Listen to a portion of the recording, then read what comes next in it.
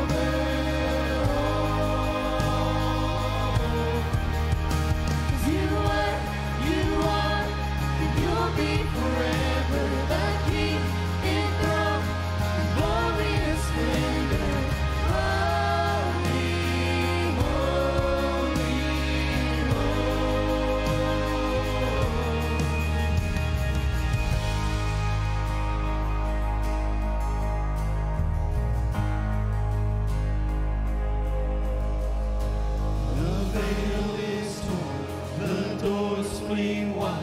I see glory as I run inside your throne room. Before you I bow. The veil is torn, the doors clean white. I see glory as I run inside your throne room.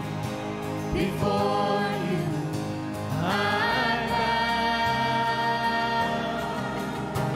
The veil is torn, the doors clean white. I see glory as I run inside your throne room. Before you I bow.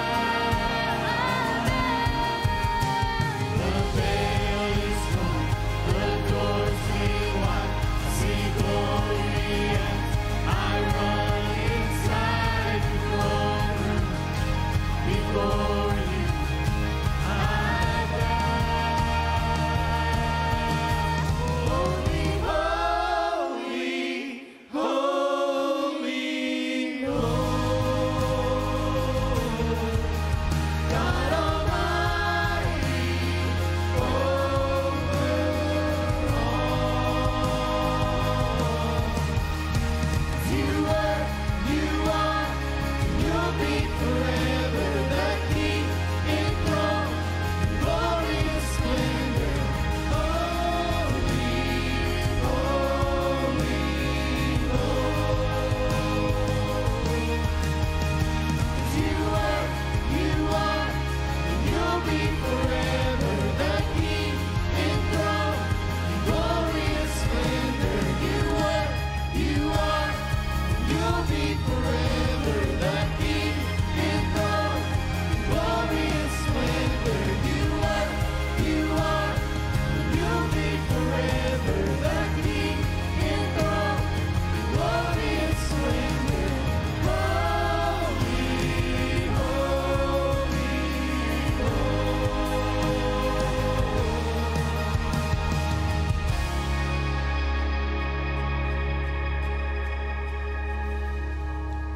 Brother Don, if you're ready, we'll have the message.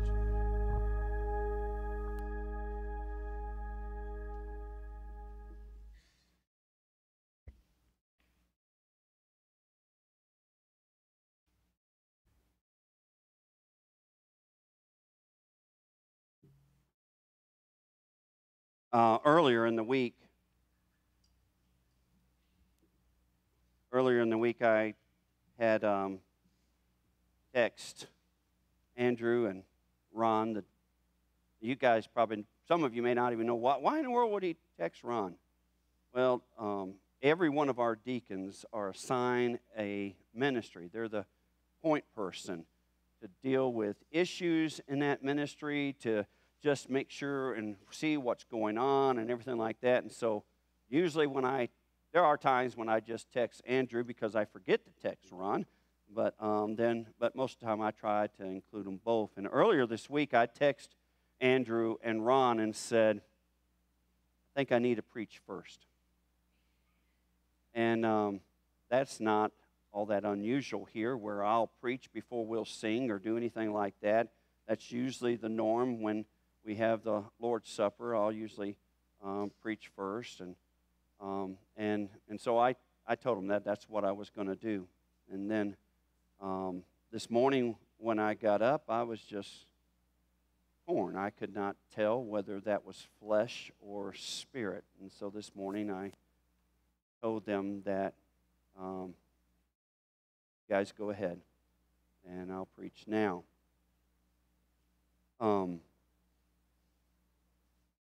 Well, we're about to find out whether I should have preached first.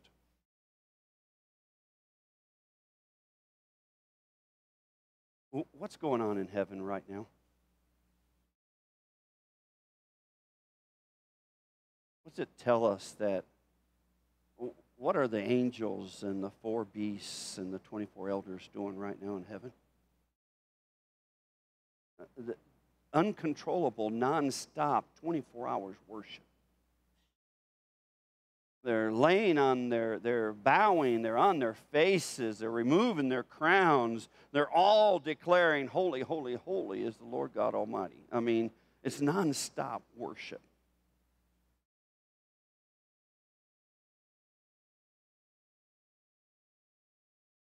Worship is far more than just coming to church.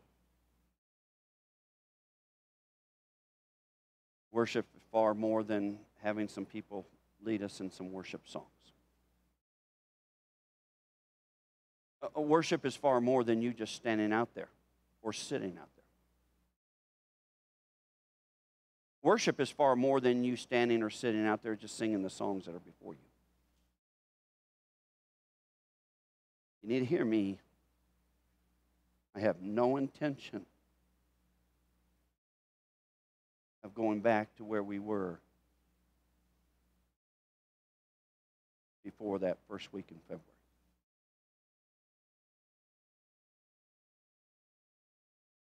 I have no intention to just play church. I have no intention of us coming in here and just going through the motions and leaving the same way we came. I don't want that. I know God doesn't want that.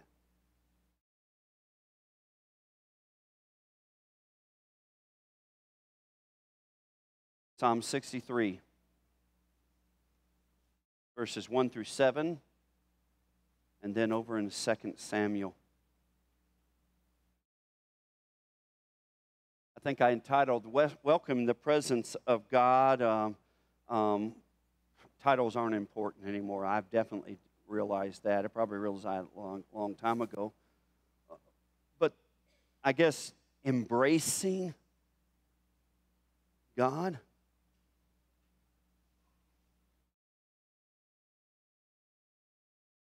The one who has already embraced you.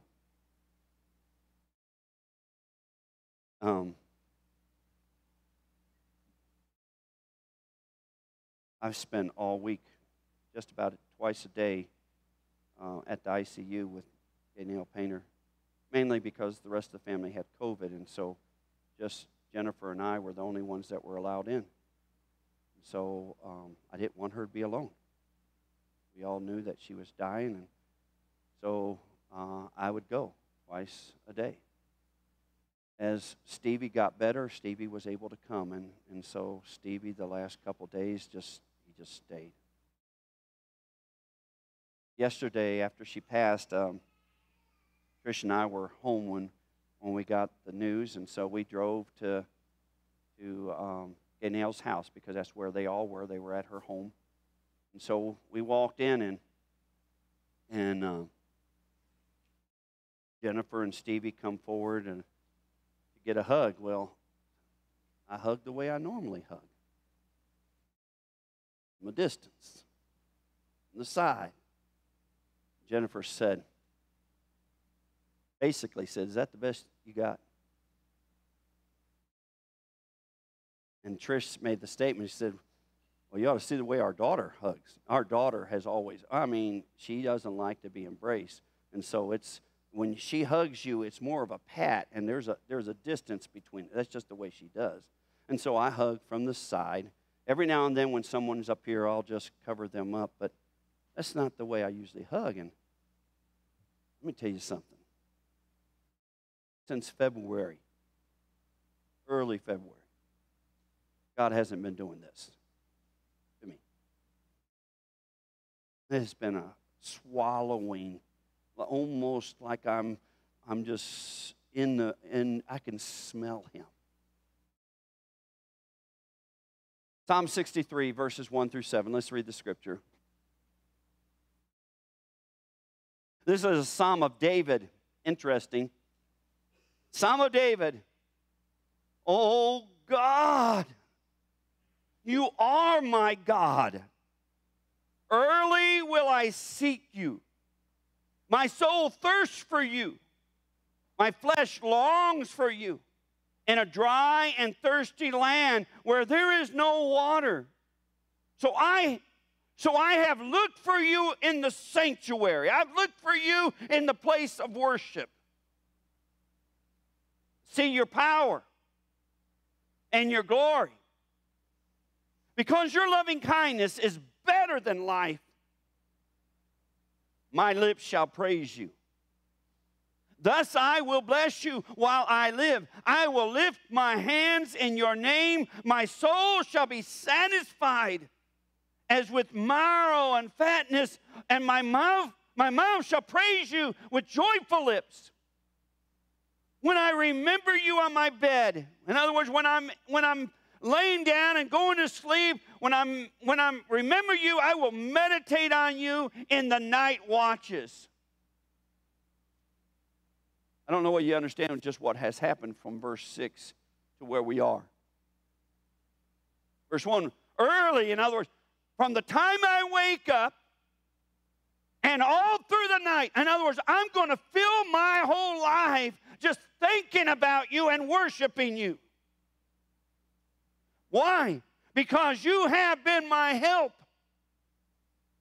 Therefore, in the shadow of your wings, under your embrace, with your arms coming around me, in the shadow underneath your wings, I will rejoice.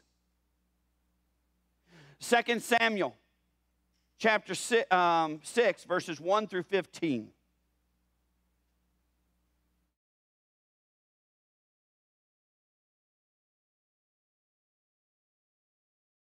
Who wrote Psalm 63? This is David. All right, 2 Samuel chapter 6, verse 1. Again, David gathered all the choice men of Israel, 30,000.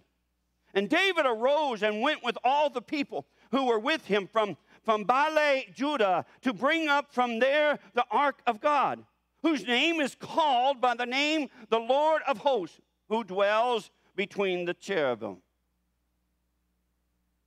So they set the ark of God on a new cart. How was the ark of God supposed to be carried around? Anybody know? There, you got it. What is it? By golden poles, right? By golden poles, and carried by the high priests, by the special priests, and it was supposed to be marched before the people of Israel. No new carts. You and I do not get to decide how God is to be respected. We're to respect and honor God in the way that He tells us to. You and I don't get to change that.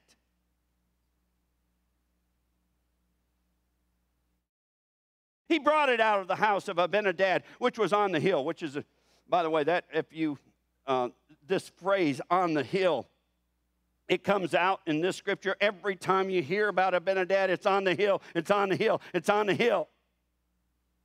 And Uzzah and Ahio, the sons of Abinadab, drove the new cart. They brought it out of the house of Abinadab, which was what? On the hill, accompanying the ark of God, and Ahio went before the ark.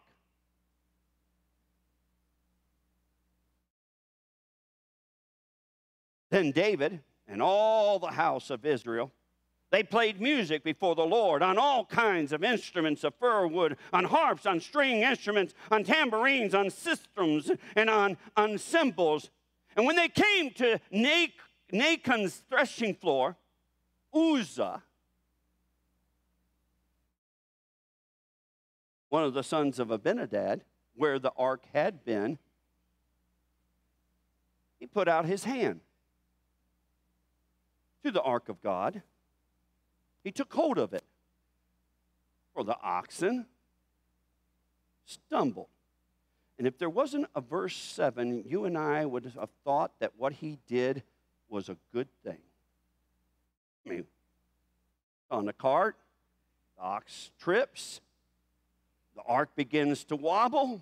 He reaches his hand out just to take care of the ark, to make sure that the ark doesn't move. Then the anger of the Lord was aroused against Uzzah. And God struck him there for his error. Some of your translations won't have error there. In my Bible, which is the King James translation, it even puts it over the side and it says, error. It's like a big question. Error. His error. His irreverence. He thought God needed help. He thought God needed his help. How dare he think that God needed his help?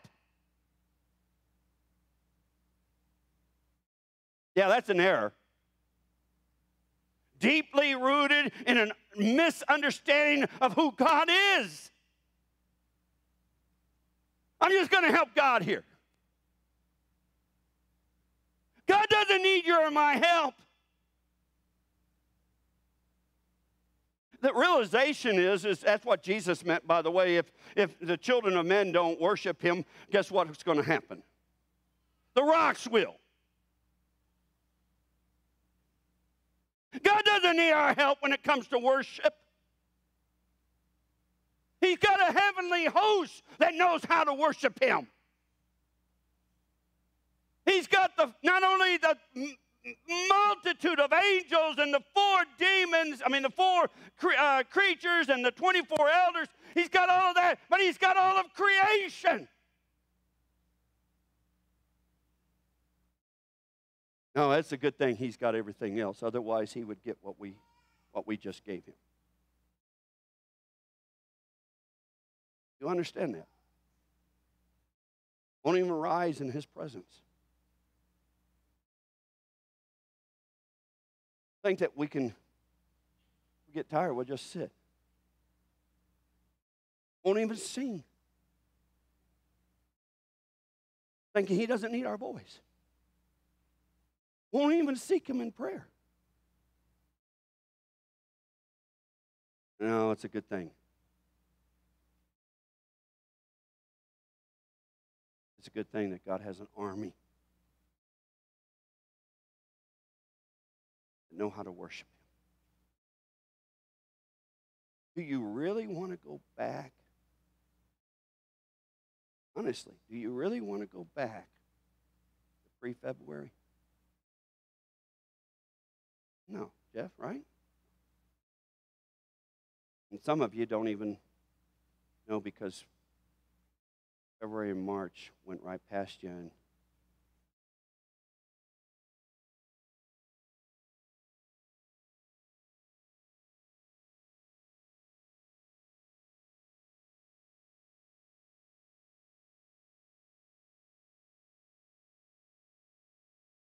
And David became angry because of the Lord's outbreak against Uzzah. And he called the name of the place Perez Uzzah. To this day, David was not only angry, David was afraid. He was afraid of the Lord that day. So he said, how can the ark of the Lord come to me? It's not that the scripture God didn't give instructions about how the ark could come, okay? You understand that? It's not like God failed to tell them how to bring the ark of God whenever they wanted to bring it. It's not like God just said, well, you know what, I'm just going to leave that part out.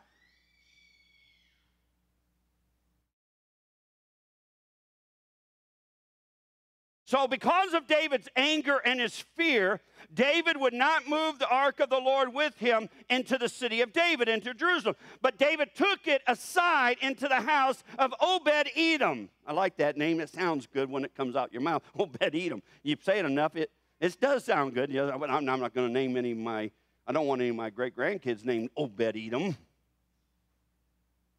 The Gittite. The ark of the Lord remained in the house of Obed-Edom, the Gittite, for 3 months. So David just stops. He stops right there. They haven't done anything right.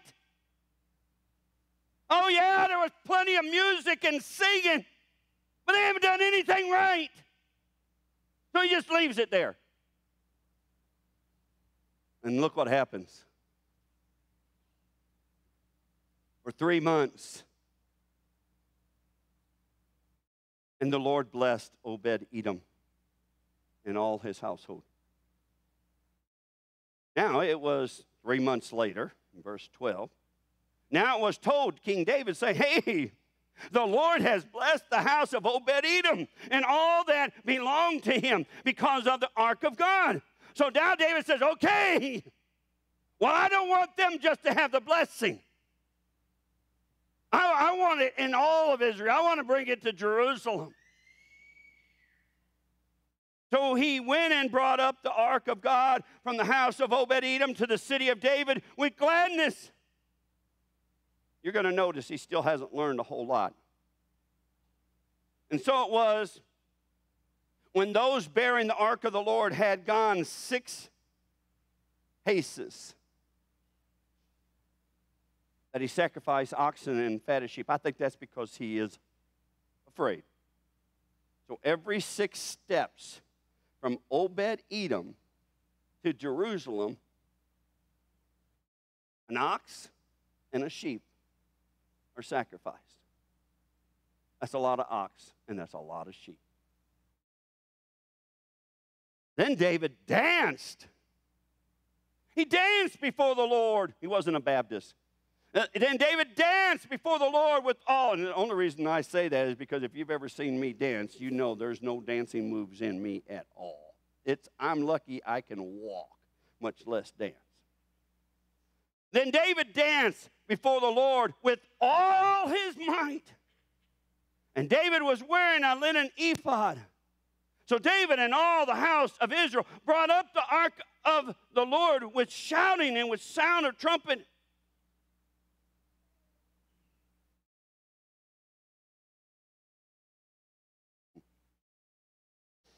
So let me catch you up on this 1 Samuel passage.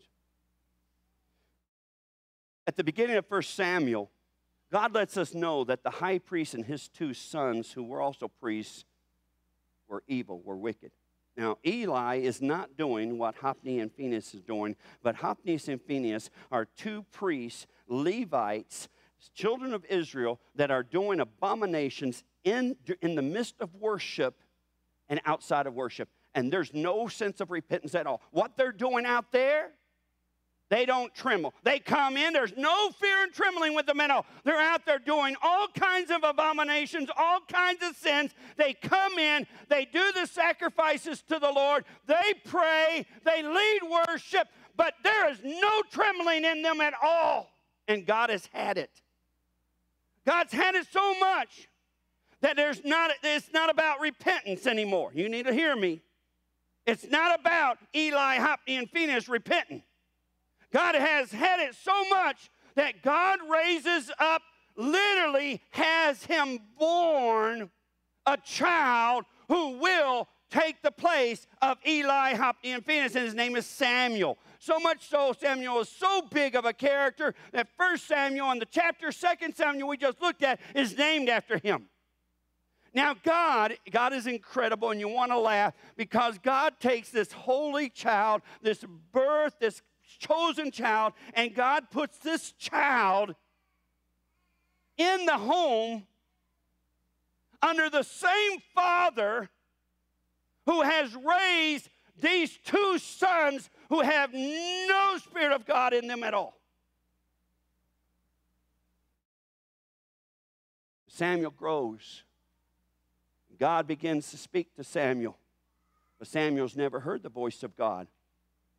So he says something to Eli, and Eli, it's been a long time since Eli's heard the voice of God, but he has heard it enough in the past that he knows what God sounds like. And he tells Samuel, that's God. That's pretty sad when you get to a place where all you can do is talk about what you used to have. Yeah, you can help people who still have it, but you don't have it anymore. And so he tells Samuel, go back, it's God. And God speaks. And God gives a prophecy in the midst of calling Samuel. God tells Samuel that Eli, Hophni, and Phinehas have outlived God's grace. That God is bringing death on all 3 of them. Eli asked Samuel, says, What did God tell you? Samuel doesn't want to tell Eli, but Eli already knows. Samuel finally tells him, and Eli says, yeah, there's no surprise. So in the midst, so that's happening, and then all of a sudden, God has raised up the Philistines who they've been constantly fighting and having victory over and over and over again, victory. But God raises up the Philistines this time for his wrath and judgment on God's own people. And the Philistines come against them, and 4,000 of God's people are slaughtered because of Eli, Hophni, and Phinehas. Well, Eli and Hophni and Phinehas aren't dead yet.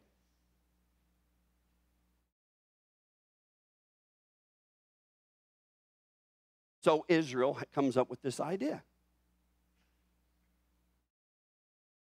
Let's take the Ark of the Covenant with us, and we'll go fight the enemy with the Ark of the Covenant in front of us. They make this statement. They make this statement in 1 Samuel chapter 4. It says, this is the reason they do it. You need to listen. It, not God, it, meaning the Ark of the Covenant, will save us from our enemies. It.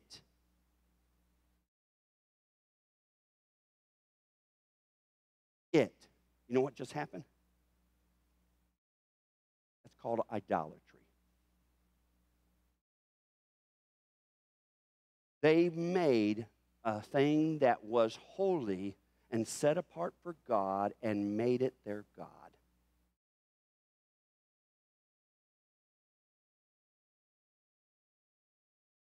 And we can do the same. It can be a place. It can be a thing that's set apart for God that all of a sudden we make it our God. So they take it. They take it. And Hophni and Phinehas lead the way with the Ark of the Covenant into battle. And guess what happens? They're slaughtered. Hophni and Phinehas are killed. The soldiers are killed. And the Philistines, the enemy, capture the Ark of the Covenant. Now, how in the world does that happen? Uzzah, who is a priest, touches the ark and he dies. How in the world can Gentiles, those who do not bow to God, touch it, grab it, and carry it and still live?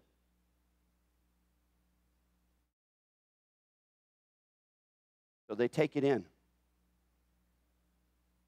And they march it into their temple, the temple of Dagon, their god, and they set the Ark of the Covenant in a submissive position in front of their God, and they celebrate. We have defeated Israel, and we have taken their God. Next morning, do you know what happens? Dagon is, when they walk into the temple, Dagon has fallen flat on his face right at the Ark of the Covenant. He's fallen flat down. The priests of Dagon tremble. They set him back up. They're thinking, well, maybe that's just a coincidence. The next morning they go back in and Dagon is down again. But this time his head is broken off and his hands are broken off. And he lays down there with no head and no hands. And now all of the Philistines and all 5 kingdoms of the Philistines, they're all now afraid that maybe the God of Israel is more powerful than their God. And you know what happens? It's one of the funniest scriptures. I think it's funny. If you were a Pierson, you would think this scripture is funny. It's about hemorrhoids. Nothing funny about hemorrhoids. But if you were a Pierson, you're very acquainted with hemorrhoids. And it says that in the 5 kingdoms of the Philistines, that God sends tumors or hemorrhoids, depending on which translation. And men are dying. The rest of the men are walking like this because they just can't walk or sit anymore. And it says now they're praying. Well, yeah, when you walk like this, you pray a lot, okay? So now they're praying.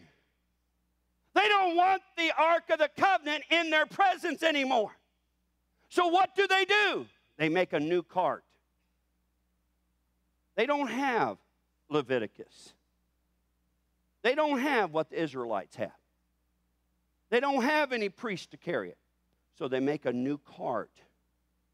And they take 2 milk cows who have brand new calves, who have never been yoked, and they yoke them to that cart with no one walking by them, and they send them loose because their plan is, if those cows go back to their calves, then it wasn't God.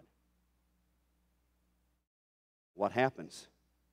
Those cows do not even listen to the bellowing of their calves, and they head for Israel.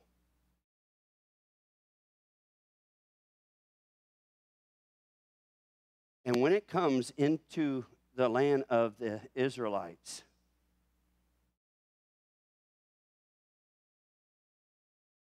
they do something really, really stupid.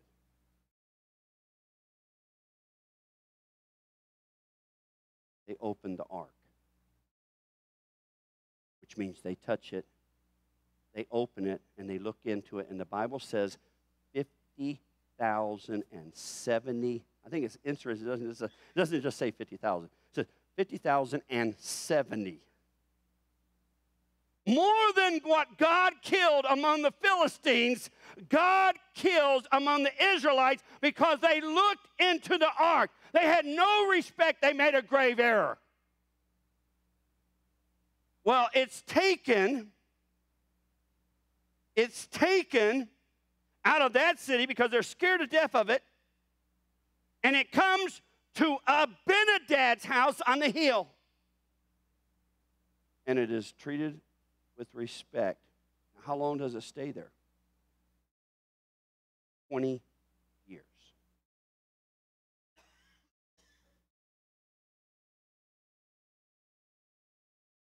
20 years in all of Israel, the only worship that's taking place is in the house.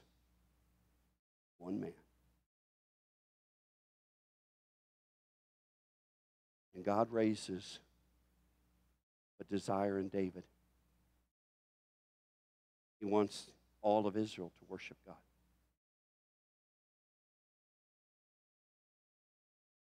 But you understand,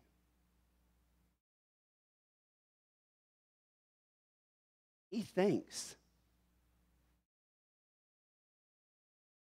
that the Philistines, the Gentiles, must know more about carrying the ark of God than God.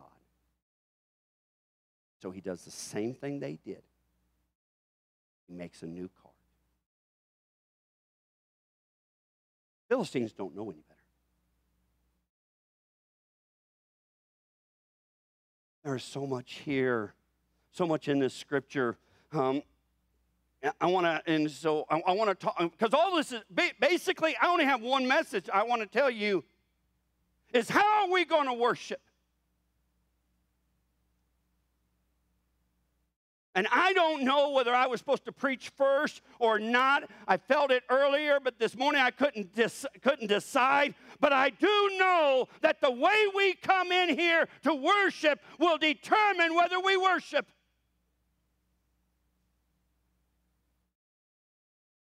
We have to learn from David and Israel's mistakes. First of all, God is not a thing. He's not confined between the cherubim. Did you notice that what David said? 20 years earlier, they're saying, it will save us. But David says God lives between the cherubim. No. This is all God. God is not a thing, and he is not confined to one area or one place. God goes with you when you leave here, and he comes with you when you come. And he is worthy of praise all the time. You can't just catch up on Sunday morning.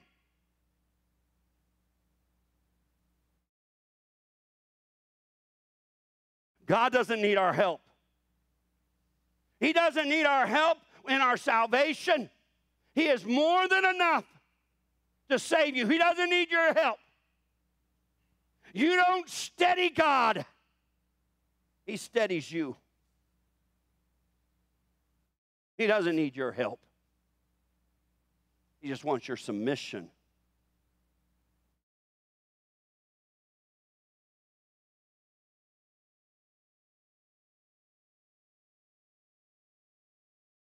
We are a people that do not know how to be still so we can know God. That whole passage rubs us wrong. But I'm telling you, when you come to the place where you realize that God doesn't need your help, all He wants is your submission, you will know God. And all your business and running around trying to make it happen will actually work against what God wants.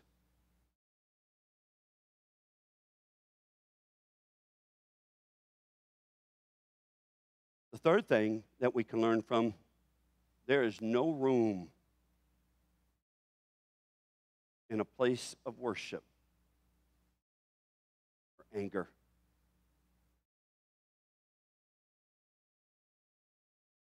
Anger leads to bitterness, which leads to unforgiveness. There is no place for anger, bitterness, unforgiveness, revengeful spirit, self-focused spirit in the presence of God. David knew that enough that he had to go away for 3 months. But there's also no room in worship for the kind of fear that David has. Now, you hear me carefully. Fear in the presence of God, especially in looking at the Scripture, it's a good thing. But the fear that causes you to be paralyzed and to stop seeking Him is always a bad thing. Healthy fear causes you to know that God doesn't need your help.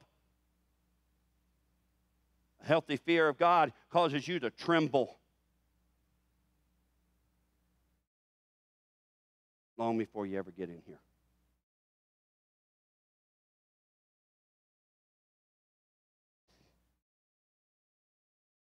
I thought it was interesting. I made 2 lists. I stay up here, I'll finish. I made 2 lists. A list of what God looks for in worship from me, from 2 Samuel, and one from Psalm 63. Both about David, and they're pretty much the same.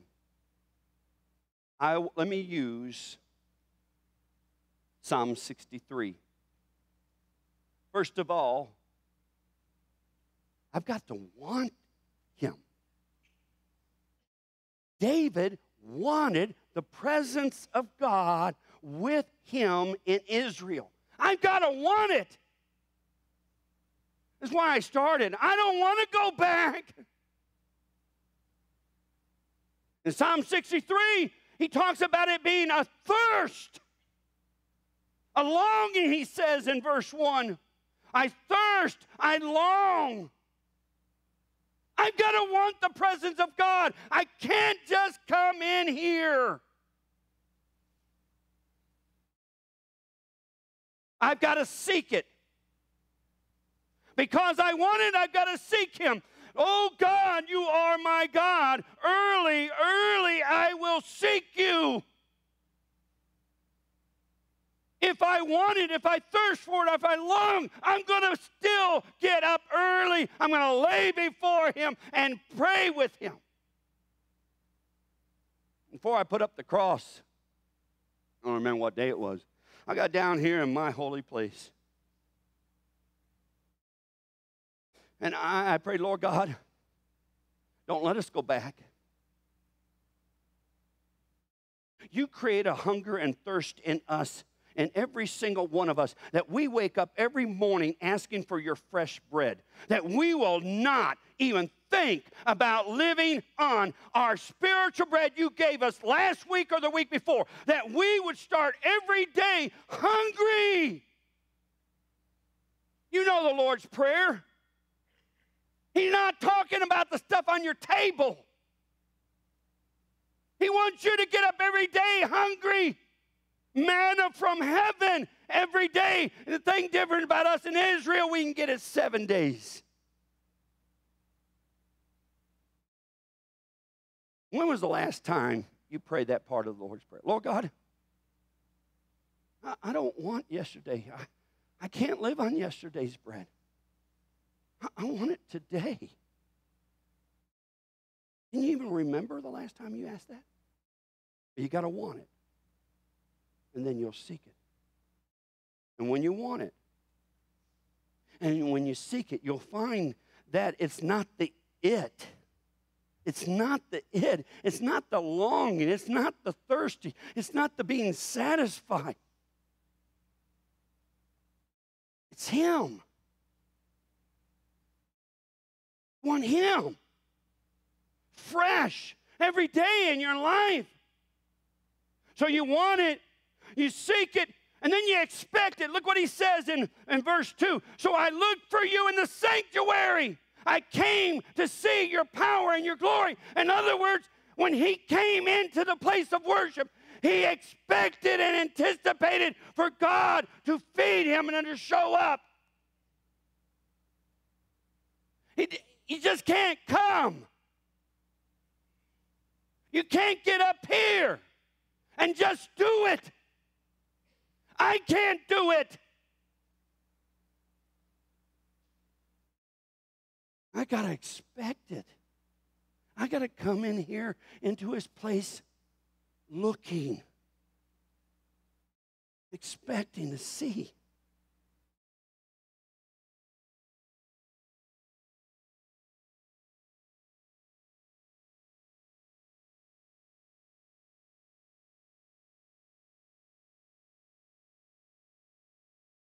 I got to praise him. Verse 3, because your loving kindness is better than life, my lips shall praise you. Not might, they shall, they will. I will praise you. My mouth will sing praises. Not because of some words up here, not because I feel like it, but because who you are and you are worthy. When I don't feel like anything, when I don't want to do it, I'm still going to get up and praise you. This week, Bryson, I don't even know you know this about your father. I know that they're serving today, and I would say this in front of your dad, and I don't even remember when it was. It was a few weeks ago, and your dad is the reason that I told Trish, okay, you need to put some praise song on my phone. I need to be listening to it. It was a Thursday. And I was with Bryant, and Bryant was asked to pray. And Bryant said, I don't know whether I can do that. And I thought, what? He said, on Thursdays, I only praise.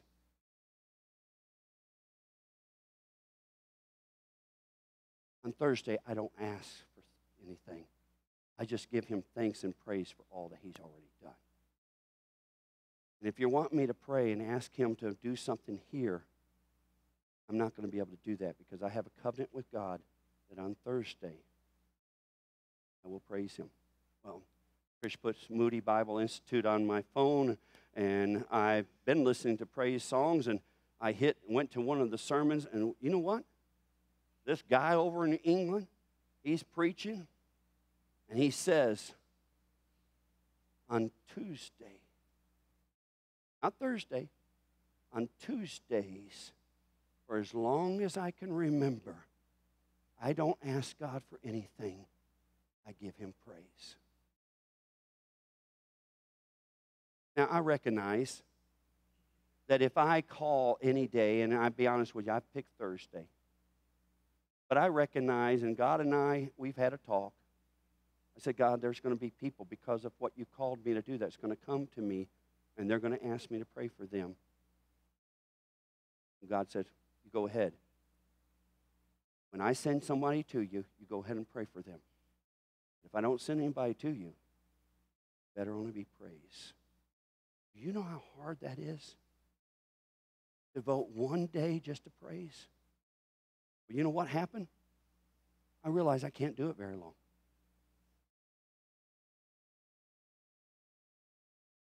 I can't even make it an hour. God said, that's because there's not enough praise going in you. I put this little thing in my ear, and I listen. Now I listen every day, because I know that what goes in will come out. You will not devote your lips to praising Him unless you come before Him and recognize how almighty and how good He is. You need to fill your life with some praise. And don't wait until you get in here to have it happen.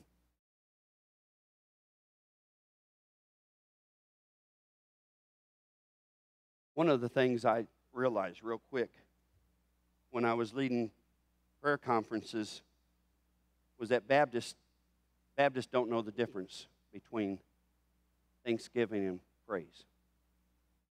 If I asked a Baptist to give me praise, they're going to do thanksgiving because they don't know how to pray. And they think thanksgiving is the same thing as praise. So after 13 years of doing it, I finally got to the place where I just didn't ask Baptists.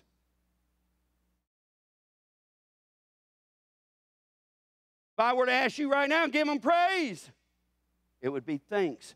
Thanksgiving in Scripture is always related to a bounty that you have gotten, something that you know you have received from God, and you say, thank you. But praise comes from the overflow of who God is and not because of what you've gotten. And we don't know how to do that because though we really don't understand how big God is. So when we get ready for praise, we almost always go to Thanksgiving. So much so we can't even eat a meal without making sure we do Thanksgiving. We're terrible at praise. I'm telling you, we're going to have a hard problem in worship.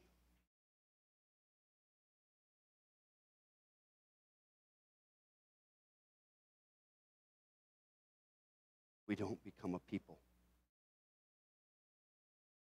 that live to give Him praise.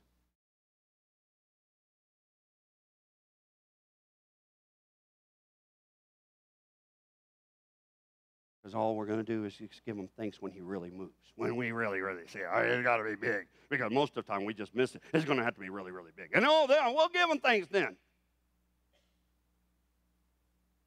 Give Him praise. Like the angels, 24 elders, and the 4 creatures. That's because of who He is. Because of who He is. Andrew, you and your team, come on up. I'm almost done.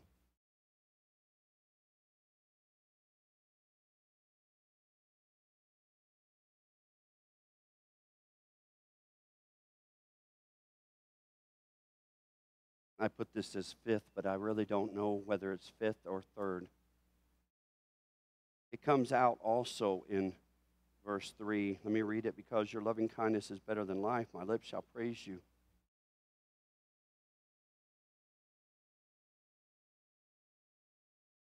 We have to come to a place where we live in appreciation. In this case, for His loving kindness.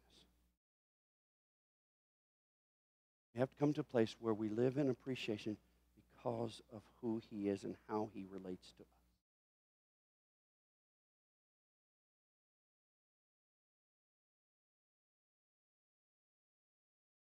I know I'm gray-headed, but I'm not alone in here. Some of you are white.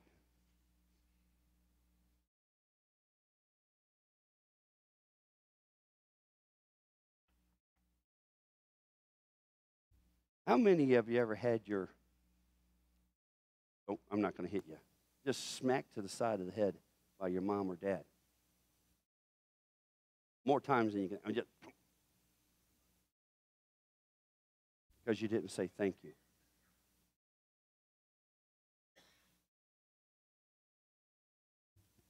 I'm telling you something. When you're little, because it's not in the human nature to say thank you. And other people were doing stuff, and you're being bopped in the head. You know what happened? When you got kids, you do what? Bop them in the head.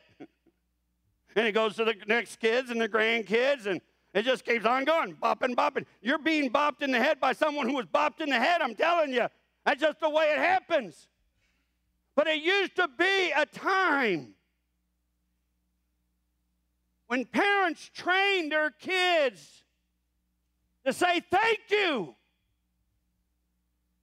to express appreciation. When you and I come in these doors, you and I need to know that it is not just our only time. It is one of our many times where you and I get to say thanks. Thanks comes easier when you appreciate who He is. And the last thing, which I think creates a circle more than just a linear line, I think it creates a circle. When you and I get to the place where embracing and welcoming His presence consumes us, it won't just be during our days. At night, we will lie there meditating, thinking about His goodness, His blessings, who He is, and it will consume our mornings and our nights. When that happens, and we come in here,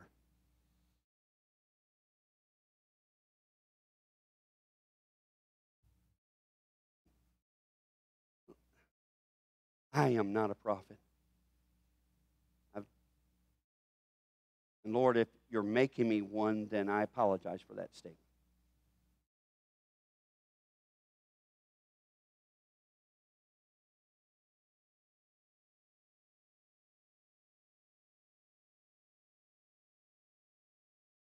What we've had happen over the last few months has been the work of the Holy Spirit. You hear me?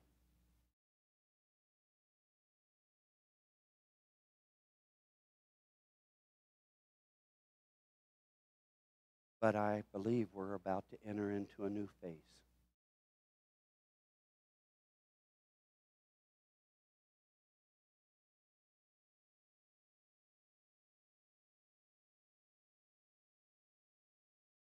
Where the Holy Spirit sits.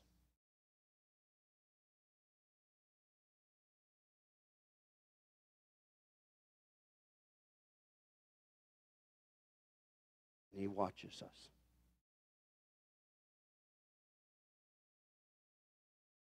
See if we have learned anything that He has taught us. That if we will, whether we're going to hunger and thirst for His sitting, become active. I'm telling you, I'm already hungry. Him to stop sitting.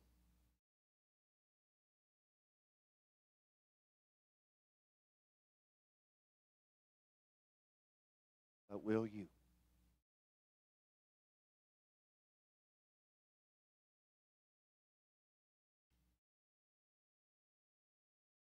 There are some sermons that should be preached before you do anything else. Sermons about praise and seeking and embracing Him should always be preached before you do it.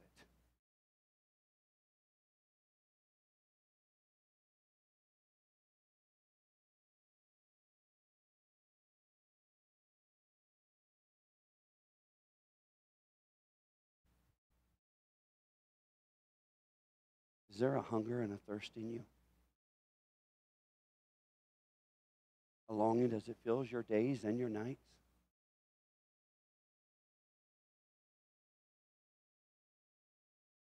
Do you know how to praise Him, or can you only give Him thanks? never, never mistake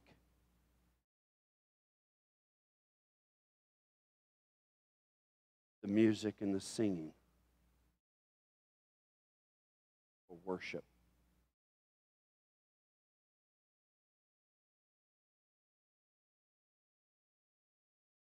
They might be able to worship. But will you?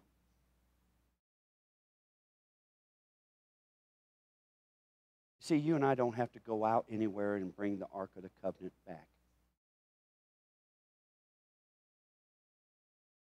God lives in us. We are the tabernacle. We are the temple. He lives in us. Not just when we come in that door, but all the time. He lives in us, and He is worthy of praise. May we never allow the rocks, the angels, or creatures, or the 24 elders do our worship for us. May we join them.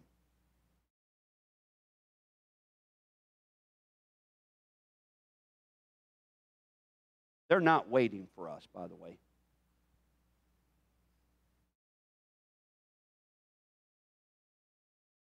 Just like I'm not going to wait for you.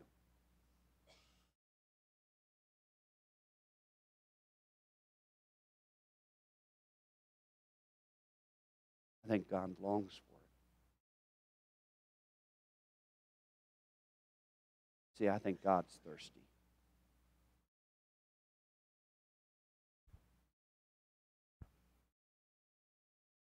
Father,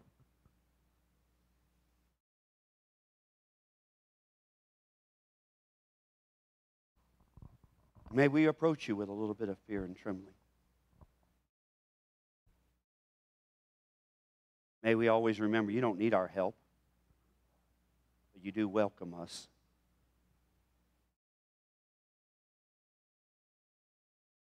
May you fill us, Lord God,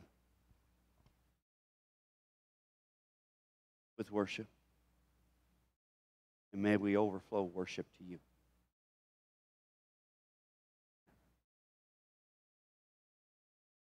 In Jesus' name we pray. Let's stand.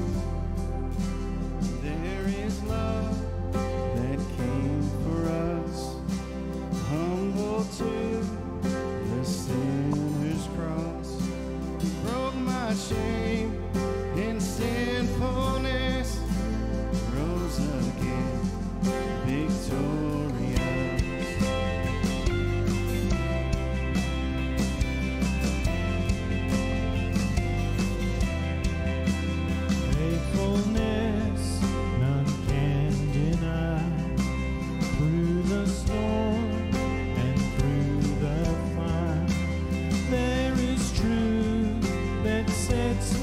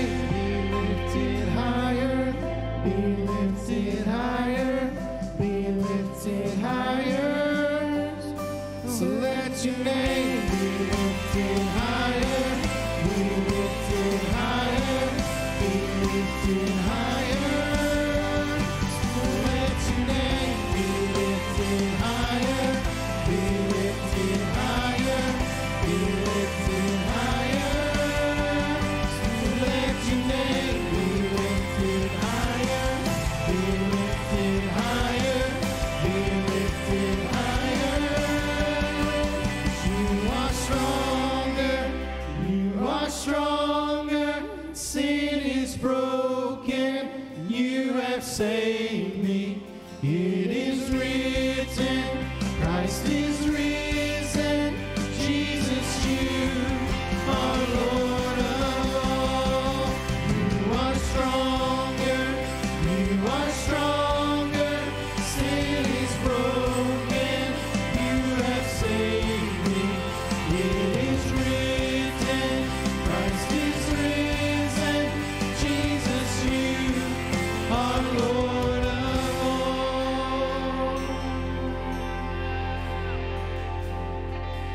One more time. You are stronger. You are stronger. Sin is broken. You have saved me. It is written, Christ is risen. Jesus, you are Lord of all.